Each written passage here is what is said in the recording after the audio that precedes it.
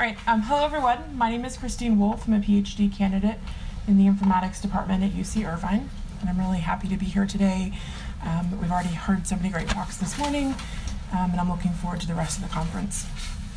Today I'm going to be talking about some of the ethnographic work I've done over the last 2 years, looking at the impact of data analytics on everyday work. In this talk, I'll focus specifically on a case of a smart email client to offer us some materials to think about data and algorithmic power. To begin, I wanted to kind of situate my talk within the conference's theme of data power, and particularly this panel's theme around algorithmic power, and start with a kind of opening point of departure, a question that I kind of sort of find myself asking over and over again in approaching questions around computer-supported cooperative work and technologies in the workplace. And that is, what is new? What's different about what's going on in this current cultural moment? And what's the same? What hasn't changed? We speak often of big data, but data has long been an integral part of organizational life, particularly since the advent of scientific management. And similarly, we speak of algorithms and algorithmic operations, yet workflow,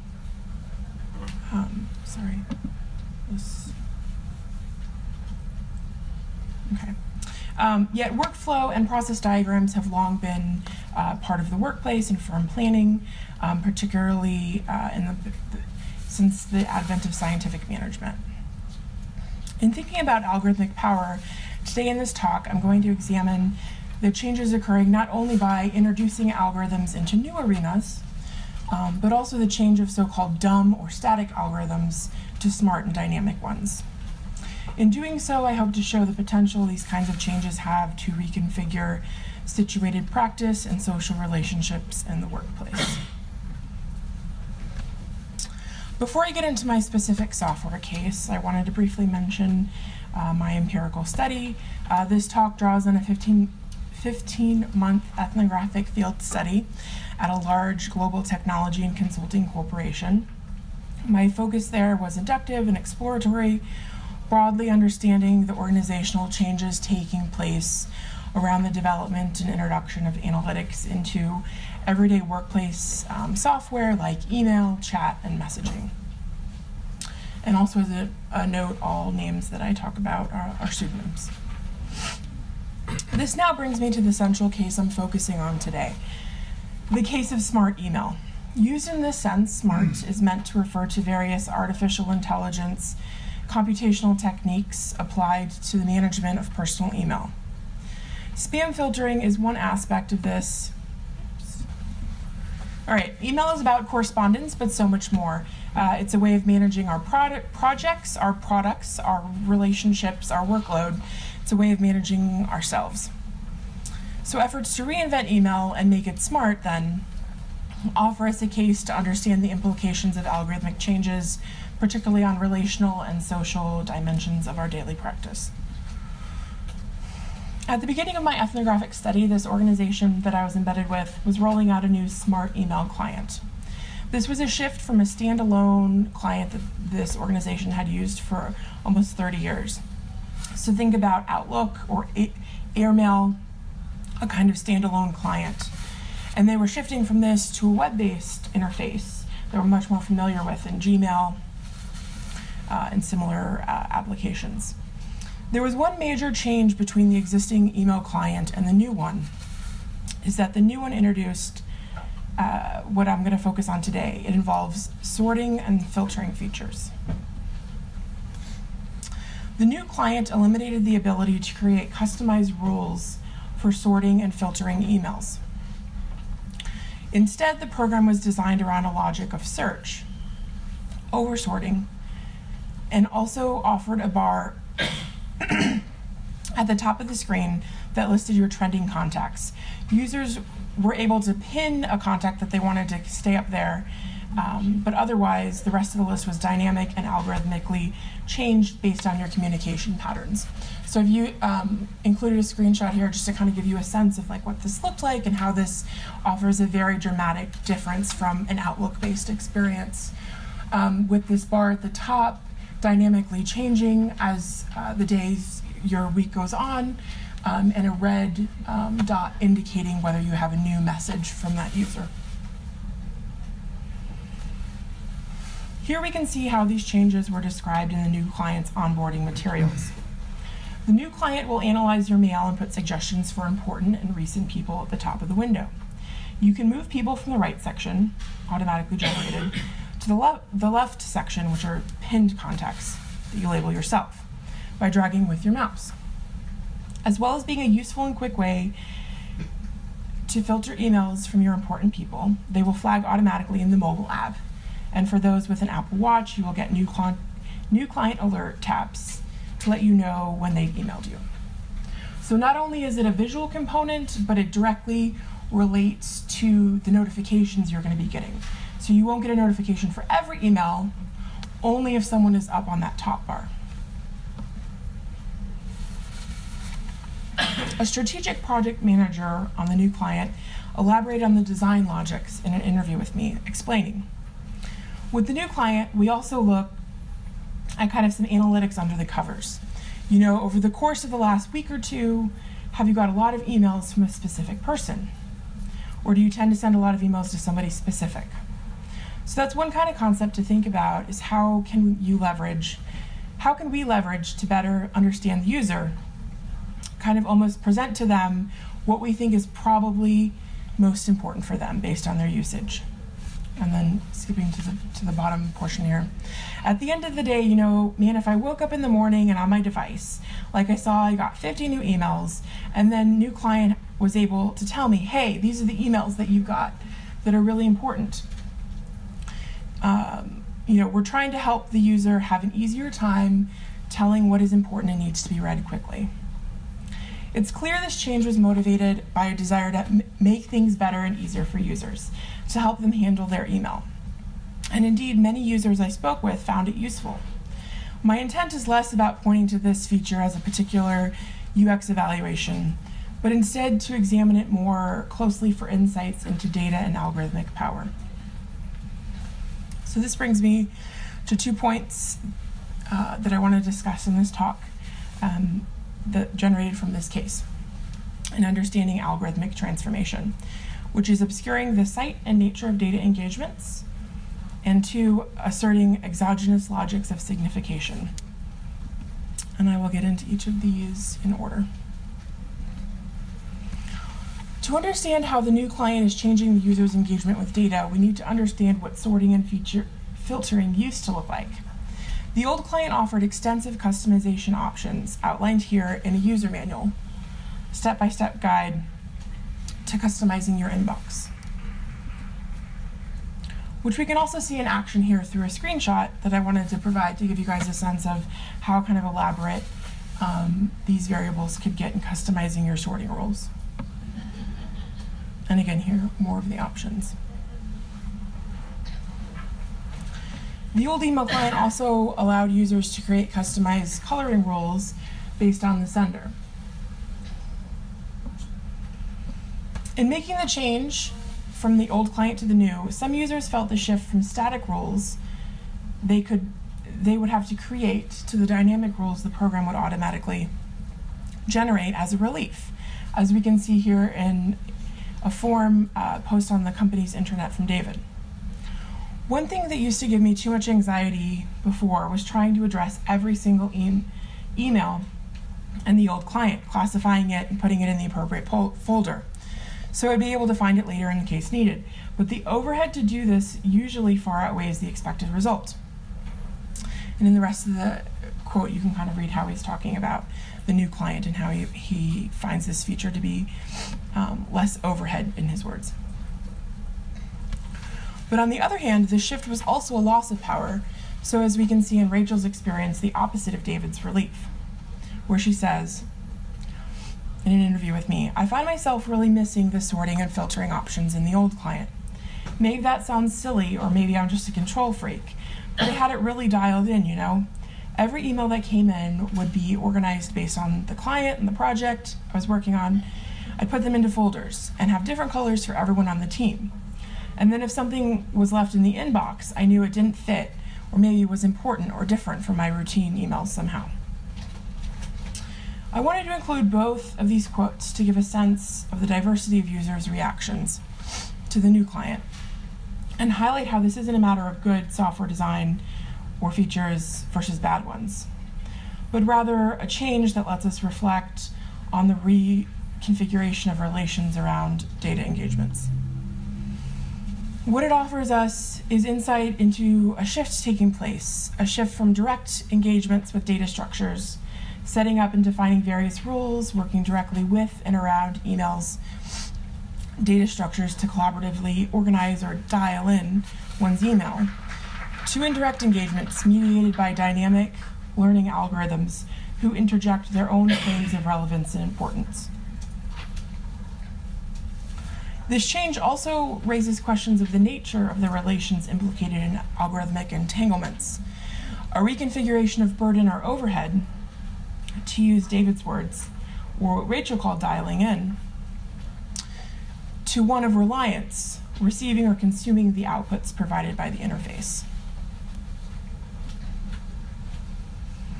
This takes me to the second point I want to make, which is thinking about how this shift from static to dynamic algorithms also involves the assertion of exogenous logics of signification on everyday practice. The dynamic nature of the trending contacts ribbon at the top was a site of sense-making for many users as they acclimated to the new client, trying to figure out what impacts which clients were displayed. Like we can see here, users discussing on a forum. What algorithm does the new client use to pick the important people that go on the top? Nancy asks. I don't know the full details, but I think frequency and recency of communication with a contact are factored in. Peter. And then Matthew chimes in, okay, I had to laugh at your post because Nancy had said, I'm kind of stuck with 5 unremovable profiles staring at me through their airplane windows, was the word she used. To which Matthew responded, well, I sure hope I don't become someone's unremovable. While there wasn't a firm explanation of the ribbon's sorting logics, there was a growing consensus among users that the ribbon was mostly based on frequency, how frequently you've emailed the contact, with a temporal component, how recently you've interacted with them. And while frequency and time may be reasonable registers of mathematical significance, patterns that smart algorithms can easily learn from users, these parameters are not always an indicator of importance or significance as defined in actual work practice. We can see an example of this in experience Cynthia shared with me in an interview. A frequent and recent contact on her ribbon was really just a one-off type of interaction that left her kind of confused. So she says, I still don't know how these things are computed. I did not pin in any important people, so I like the little faces, but I'm not using them at all right now. I don't know how they change. Yes, I have no idea. I think they're looking at people I communicated with most recently. But they recognize these people as being people I talked to. And this person, as she leaned over and pointed to the screen during our interview, I talked to her a lot in the last 2 or 3 days. But it was about a purchase order for some equipment. I never talked to her before, and I don't think I'll talk to her much in the future. But she keeps coming up on my important people for this week just because we had a conversation in the last 2 or 3 days. We can see a similar mismatch of sorting logics in an interview with Natalie. She works on 1 or 2 big projects a year, so she's emailing the same handful of people on her team all the time. Again, the register of frequency and recent temporal constraints don't really capture importance as it manifests itself in their teamwork. I guess it's kind of fun, she means, referring to the ribbon, but it's not all that useful. I'm talking to the same people over and over, so I don't know that I really use it all that much. So in wrapping up, I'll return to the 2 main themes I set out to explore in this talk. I don't really have any big, bold conclusions. This is still very much a work in progress, but I hope it has provided an empirical grounding from which we can more fully interrogate the power of algorithmic transformations in reconfiguring organizational practice. So in the end, I'd like to thank you all for listening to me today, and also thanks to my lab and my generous sponsors. Thank you.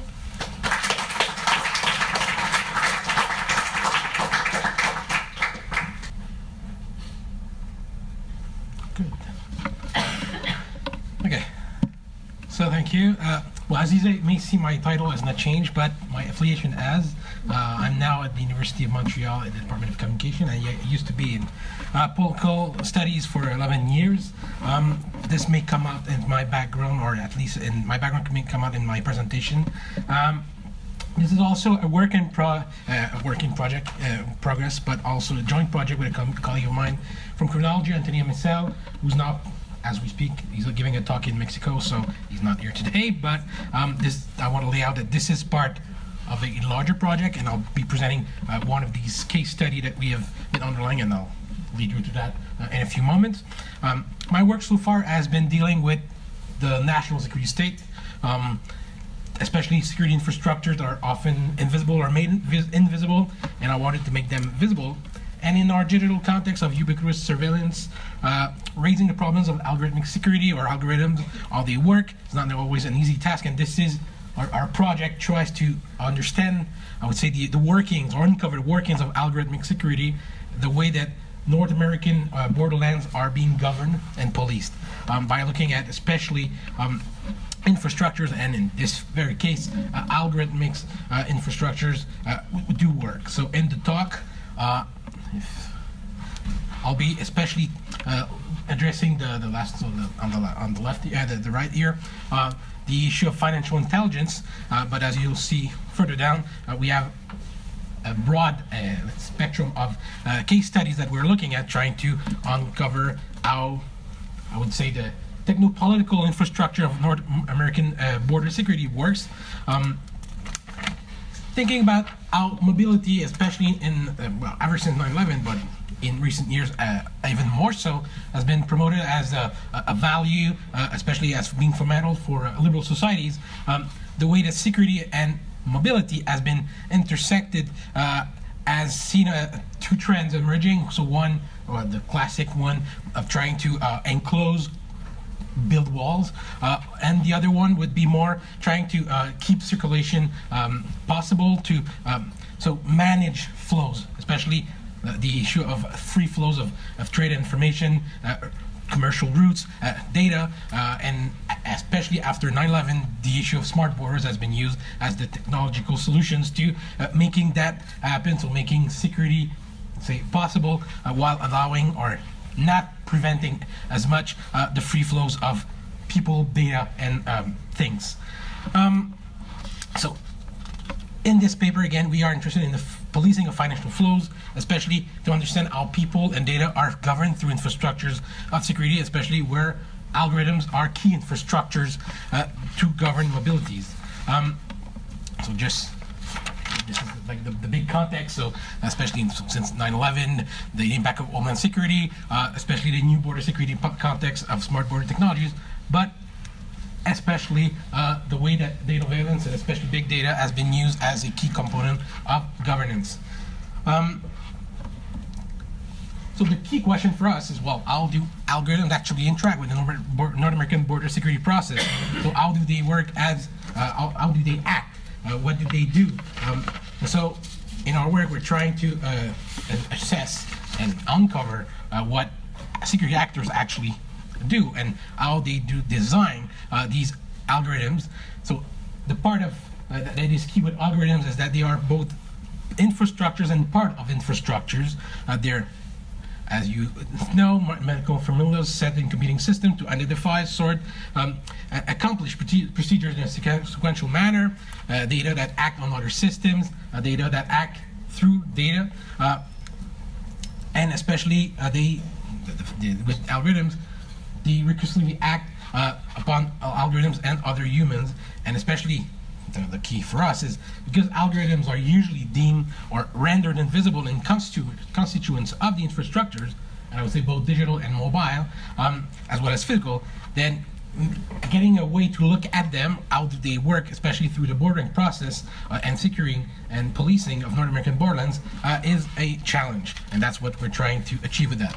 So our work is especially building on, well, let's say the infrastructural turn social sciences, but especially because we do a lot of let's say work that is interdisciplinary, all these different, that I won't go into details, but especially mobility studies.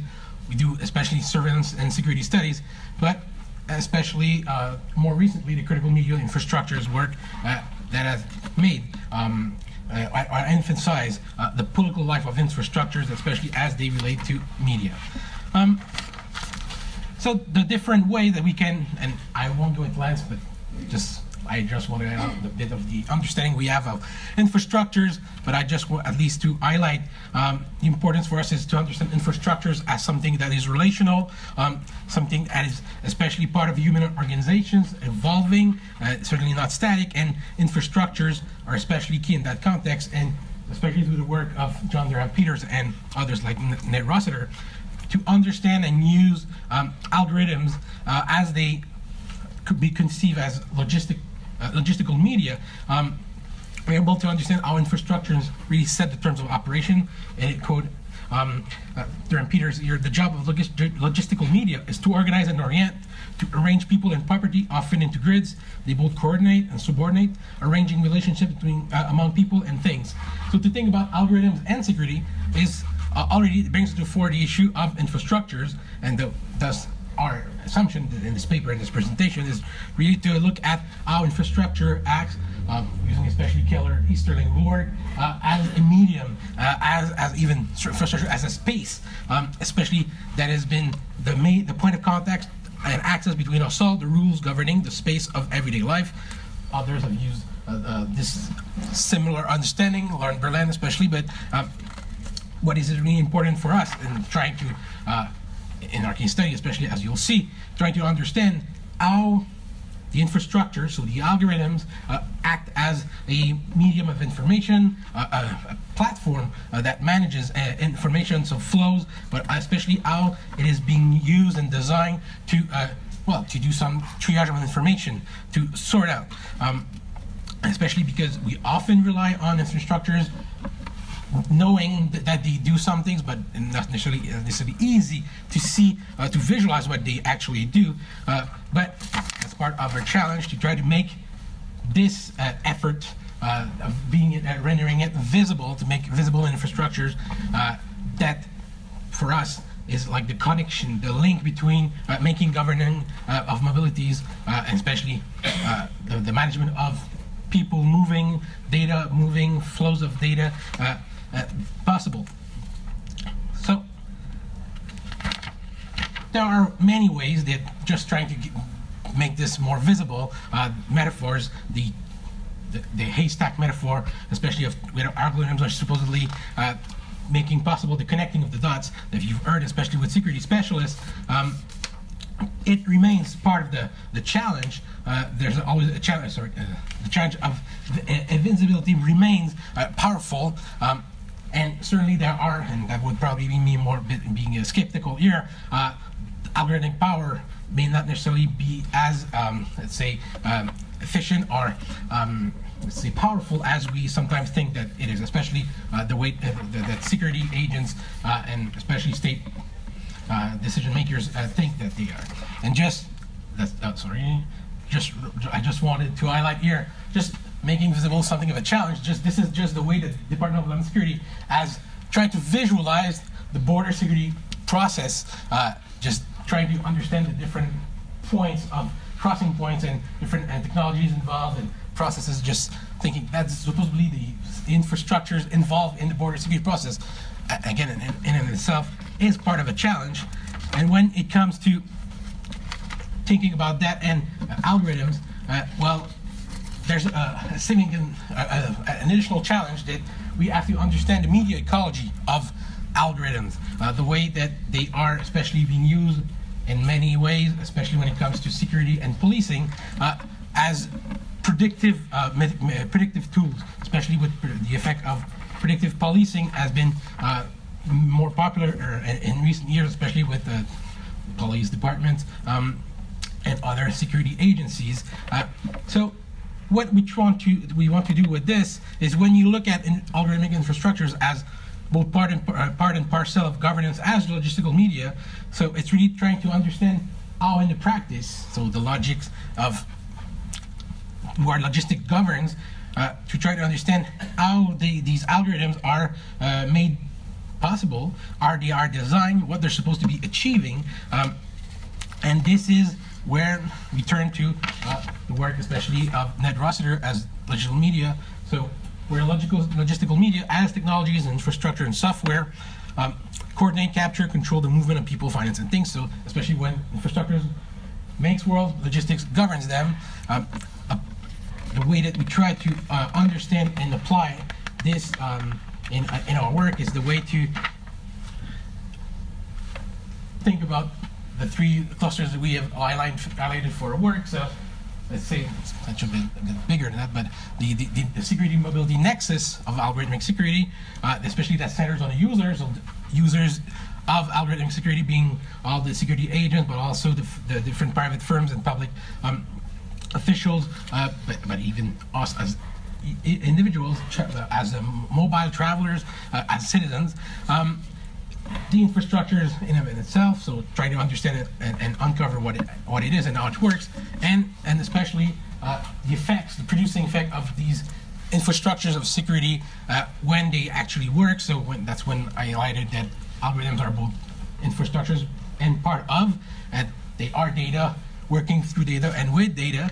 So we've applied that to, especially in our work, we're trying, and this is really the beginning, but 6 cases, the challenging one, but we have certain accesses that are secured, so will be the algorithmic security industries. But for today, I just want to highlight one aspect of it is the financial surveillance one. Well, and I'll know I've 7 minutes left. So just highlight the problem. So data stack metaphor that I mentioned earlier. So this is one bank compliance officer, because when it comes to financial surveillance, and especially financial intelligence, with big data, well comes the especially ever since 9/11, anti-money laundering and especially anti-terrorism policies have mandated bank officers, and especially to follow and track suspicious financial activities, and so there is a huge amount of data, and the idea is that, well, it cannot be all processed by human actors.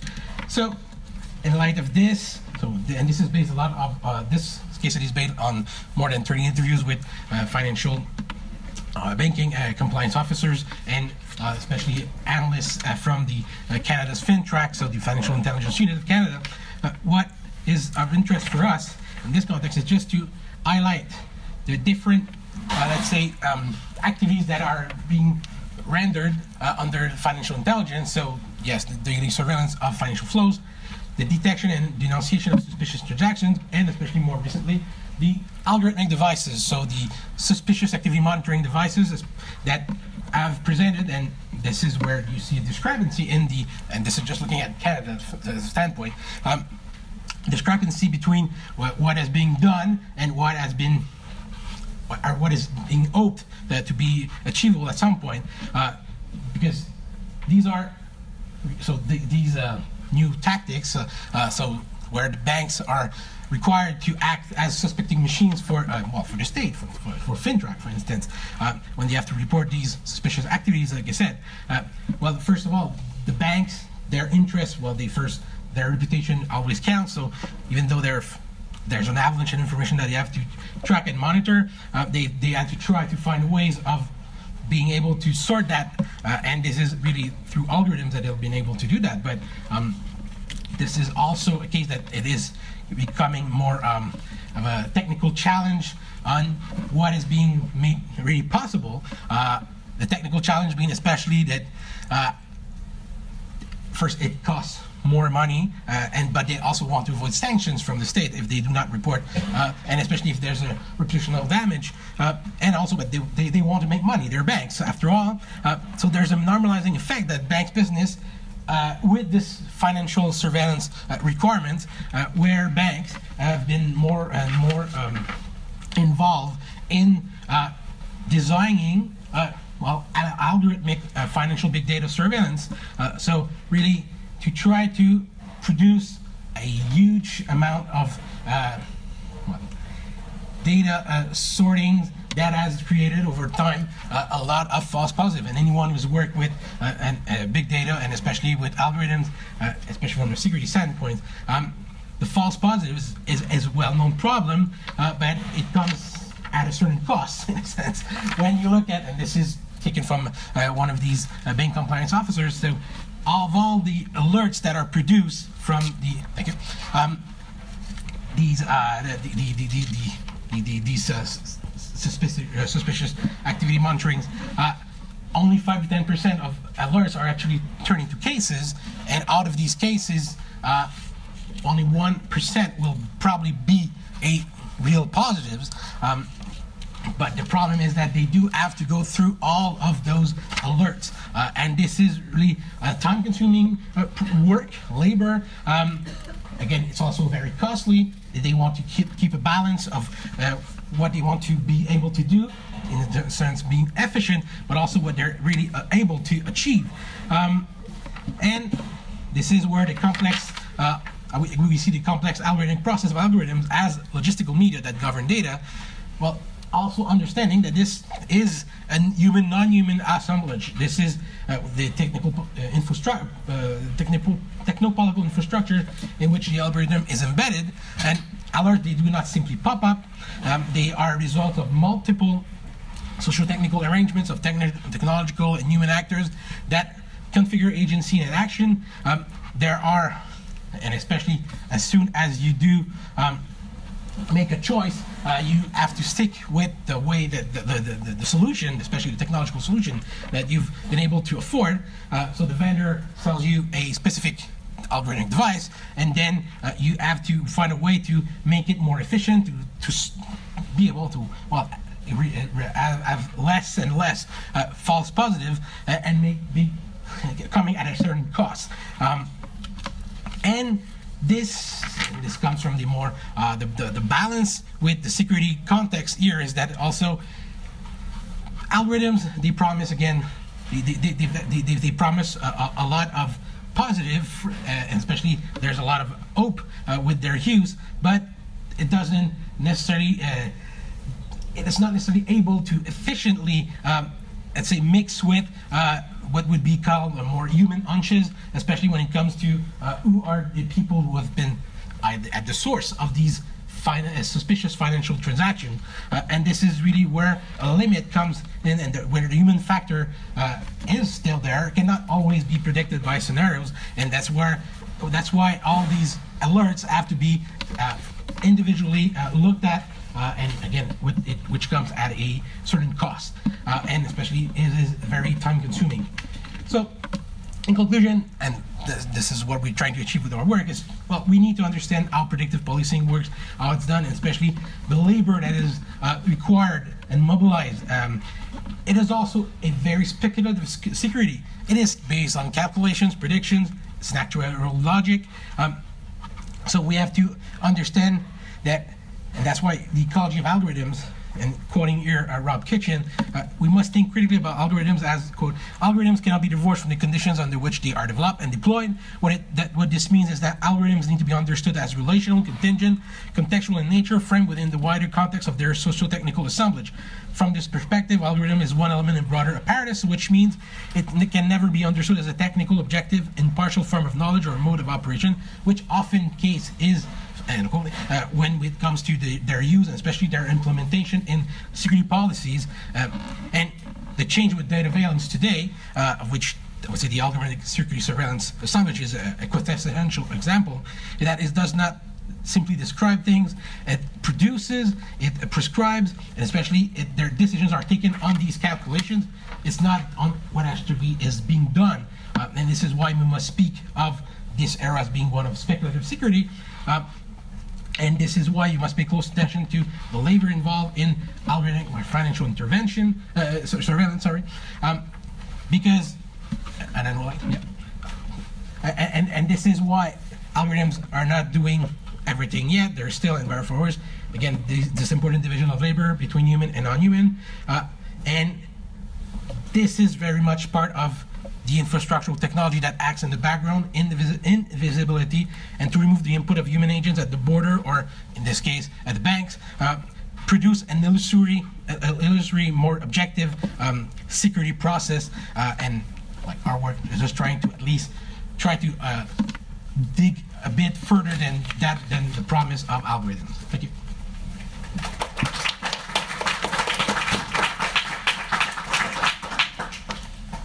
So we're going to talk about a subject which probably perplexes everybody in this room. What is the derivatives market, and do we care?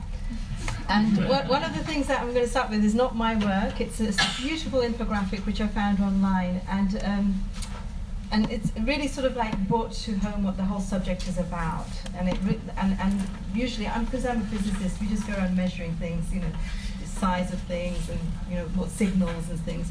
So this really appealed to me, this infographic, because it was looking at the size of different parts of the global economy.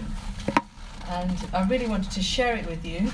But I might just go to the website and show it. Yeah, might have to do that on this one. Yeah, we can do that. And there were a few other things which I spent hours creating. But I'll just talk to you about them. Yes. If when you're at home, in the comfort of your homes, you go to Google and you look at the visual, look at this Money Project website. It's a really clever website. They produce these wonderful infographic visualizations, and every day you can look at a new sort of way of looking at the global economy and different things that preoccupy us as human beings on this earth. So what we would have seen from that infographic would have been the current size of the derivatives market with respect to everything else in the world, with respect to global deficit, with respect to the world's GDP. And what you would see is that as of December 2016, the value of the global outstanding derivatives contracts was reported as $135 trillion US. That's several times the world's GDP. So the magnitude of the present-day derivatives market contrasts sharply with the early 1970s, when the modern-day derivatives market was largely illegal and other forms of derivatives were practically non-existent. I had another graph which showed how the derivatives market, there's an explosive shoot-up of the derivatives market. And so in this work, we're going to talk about how the explosive growth of the derivatives market over the last 30 years and the subsequent financialization of the global economy has been permissible due to the continued narratives of the scientific. The algorithms of financial modeling, such as the Black-Scholes equation in its many forms, have been sacralized and imbued with a reverence which prohibit critical analysis of both mathematical models and the financial instruments that they legitimize. It will be argued that this sacralization has occurred as a consequence of high modernity, where the endeavor for rationalization has been blurred by the capitalist impulse. Global finance is often seen as being abstract, unfathomable, beyond comprehension, and with the advent of algorithmic trading, which operates in a virtual ephemeral cloud, furthers this resemblance to a transcendental entity. In this work, we extend this analogy by applying the methodologies of the secular study of religion. By examining the foundations of belief in an autonomous, rationally driven global financial market, we seek to problematize the collective failure to challenge both the epistemology and the legitimacy of the global derivatives market. So the big question is, what is a derivative? What is the derivatives market? So derivatives are essentially a composite of financial instruments. The ones most easiest to explain are the futures options. And so again, I had another infographic. And so how options work is that you should be able to predict the price of some asset that you hold, and you should be able to predict the price of that asset in the future. Maybe there are people here, financial people here. Yes, no, okay. And so you should be able to predict the price of your asset in the future, and then you should be able to create an options contract and sell that options contract to somebody to say, okay, if the price of this goes down, I will give you the difference, or vice versa. So you either have a call or a put, different types of options.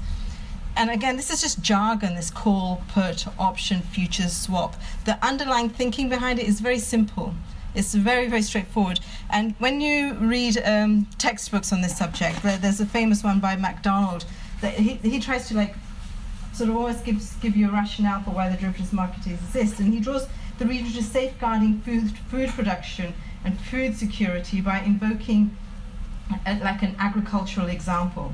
So he talks about if you have a bushel of wheat and you know, you're a farmer, you're gonna grow some wheat, and you're gonna sell this bushel of wheat for $3 in the future. So you're as a farmer, you're worried, you know, weather, you know, soil conditions, whatever, everything that's beyond your control. Farming is always precarious. So how do you safeguard your income? And the way that they say, oh, with the help of the options market, with the help of the derivatives market, because if you buy an options contract and say your crop fails, you will be paid the difference of how much you would have earned, because you've safeguarded it by this insurance of an option.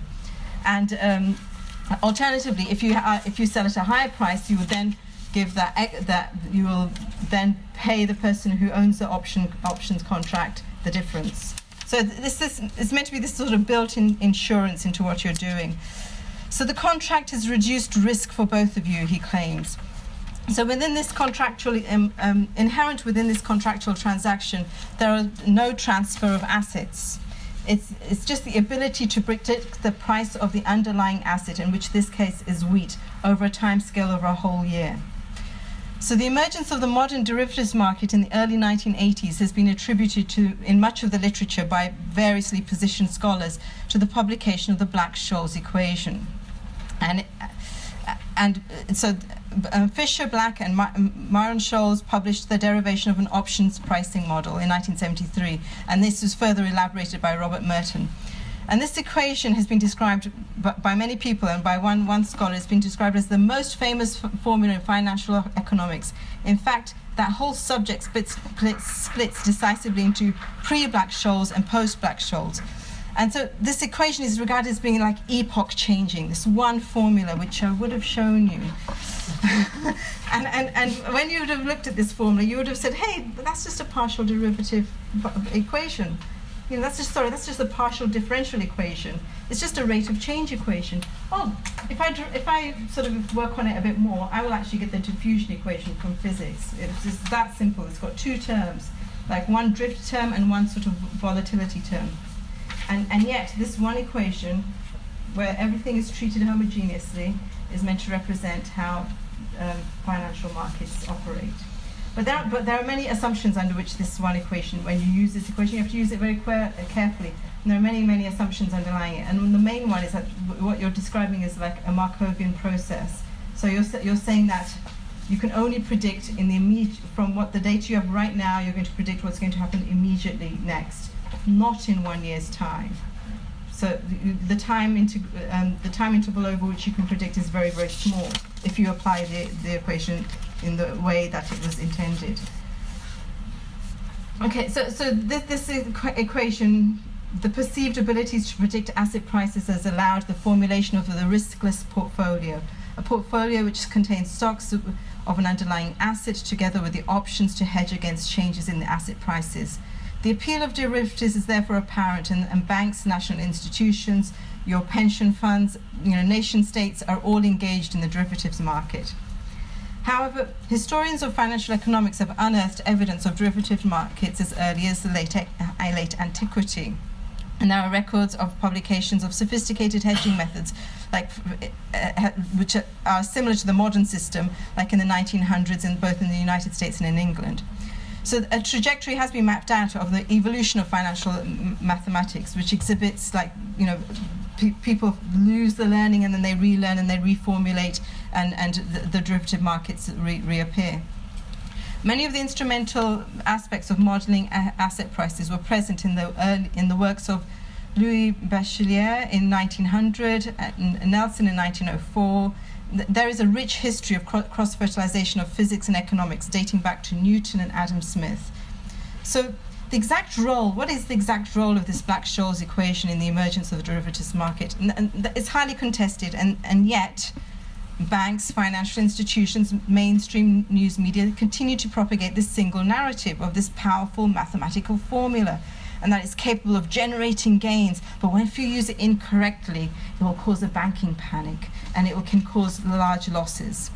So for this reason, and others on which we shall elaborate, the Black-Scholes equation, its social and ideological role in the derivatives market is key to legitimizing financialization of the global economy. Okay. So in order to understand how the Black-Scholes equation is upheld with such reverence, it is useful to consider it through a framework of an outsider discipline.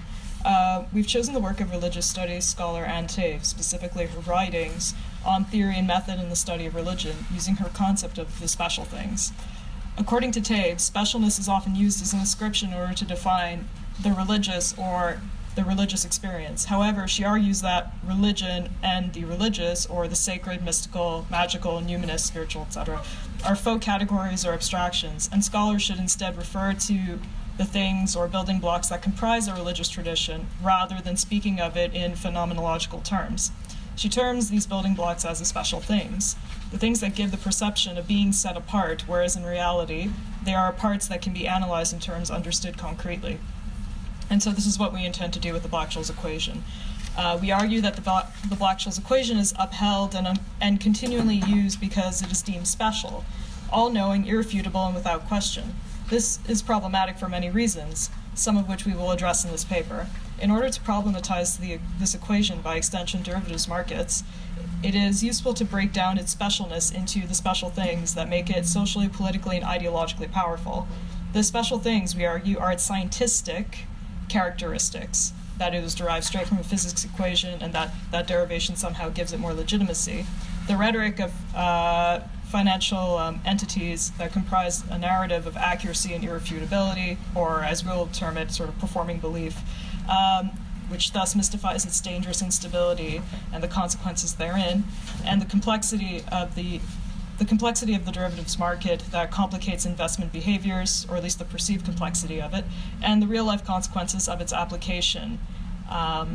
Keeping in mind that we are using this concept as more of a heuristic in sort of our methodological approach, but we will also touch on other theories from religious studies, STS studies, and other social sciences. So the derivatives market has come to be seen as a natural component of the broad spectrum of financial instruments that constitute financial economics. Within such a narrative, the perceived ability to predict asset pricing is merely seen as an impetus for the growth of the derivatives market. That is, the derivatives market had existed since time immemorial, but now it is employed with more vigor following the newfound confidence in the ability to predict pricing due to advances in mathematics, information technology, and most notably the Black-Scholes equation. So this is one narrative. In this narrative, in this scenario, the Black-Scholes equation not only functions to guide trading and hedging, but it expresses an underlying behavior of the money markets. So in this vein, it is frequently stated that the Black-Scholes equation was discovered as it was a natural law waiting to be uncovered. This effort to universalize and affirm the Black-Scholes equation as a natural law is very recent, as is the modern derivatives market itself. Its origins lie in a concerted effort to scientification of financial economics. The mathematical formulation of the Black-Scholes equation itself and its derivation, which is treated as a mathematical proof, constructs its appeal as rational scientific instrument, which cannot be faulted when applied. In examination of the Black-Scholes equation, one is immediately struck by its simplicity. Some have referred to it as an elegant simplicity, that a complex, heterogeneous, many-body problems such as the socio-economic, political, geopolitical, environmental, and meteorological conditions that influence asset and commodity prices can be reduced to a homogeneous diffusion equation does indeed appear to be highly simplistic. Although the inadequacies of the Black-Scholes equation as a mathematical model have been explored in literature and refined, modified versions of the model have been developed, there is a continued relentless effort to pursue mathematical modeling, where varied methods of machine learning and the mathematical physics of complex systems are employed to harness their asset pricing predictive powers. This sacralizing process, elevating the mathematical, scientific, rational to above and beyond critical analysis, normalizes the activity of financial economics and the financial rentiers. The production of this normalization occurs through norm-related speech acts, which make validity claims of the Black-Scholes equation. The outcome is that it legitimizes the options market, and this has been candidly recorded in an ethnographic study of the first options trading exchange in the modern period. So there's a work by this extraordinary social theorist, Donald Mackenzie, who studied the Chicago exchange, Chicago Board Exchange, Options Exchange, sorry, I'm mixing my words up. And he interviewed someone who was the counsel, a legal sort of counsel, and this person said, Black-Scholes was really what enabled the exchange to thrive. It gave a lot of legitimacy to the whole notions of hedging and efficient pricing, whereas we were faced in the late 60s and early 70s with the issue of gambling. That issue fell away, and I think Black-Scholes made it fall away. It wasn't speculation or gambling, it was efficient pricing. I think the Securities and Exchange Commission very quickly thought of options as a useful mechanism in the securities market, and it's probably, that's my judgment, the effects of Black-Scholes. I never heard the word gambling again in relation to stock options traded on the Chicago Board Exchange. So in other words, the trade is fitted to the equation. There is no natural law dictating the practice of hedging. According to Huang and Talib, these exchanges are a rich craft with traders learning from traders and tricks developing under evolution pressures in a bottom-up manner. It is technique, not episteme. In other words, these exchanges are learned practices and so-called tricks of the trade that are carried out to conform to the Black-Scholes model. The Black-Scholes model does not actually inform these practices so much as provide a template. Huang and Talib continue, had it been a science, it would not have survived, for the empirical and scientific fitness of the pricing and hedging theories offered are at best effective and unscientific. Michel Calon proposed that the economy is embedded,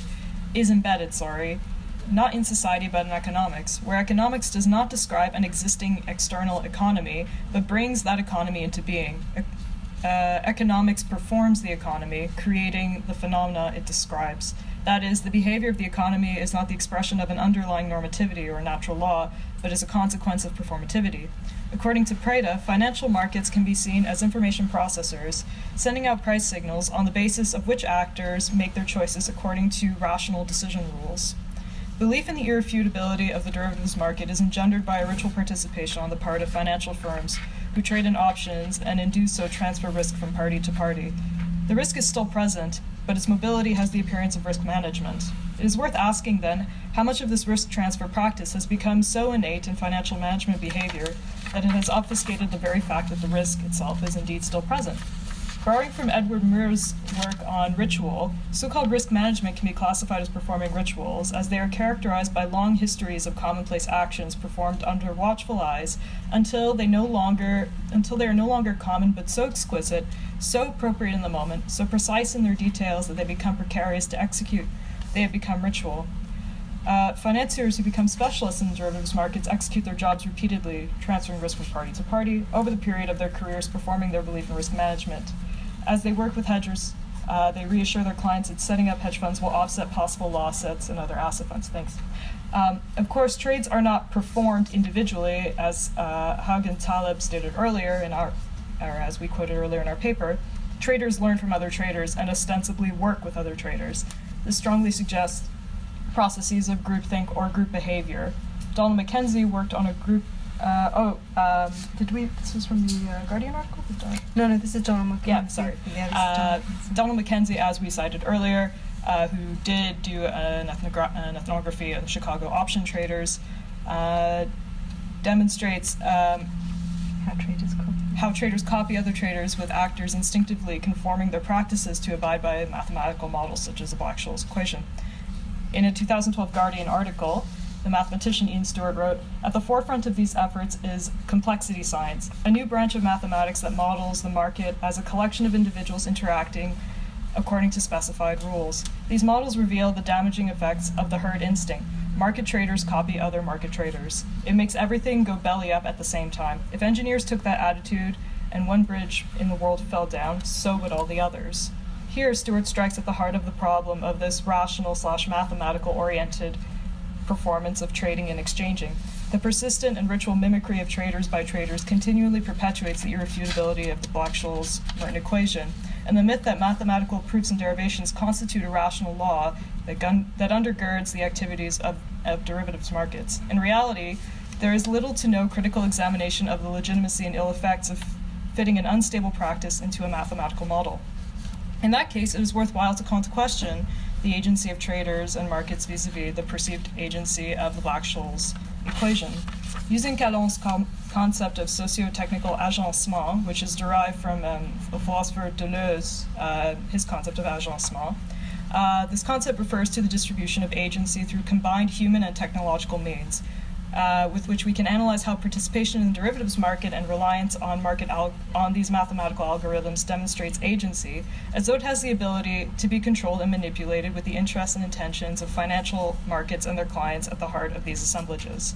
The derivatives markets have been analyzed as discursive assemblages form of a collective of humans, technological devices, and algorithms. To quote Nora Chetina and Preda, all traders on the floors have a range of technology at their disposal.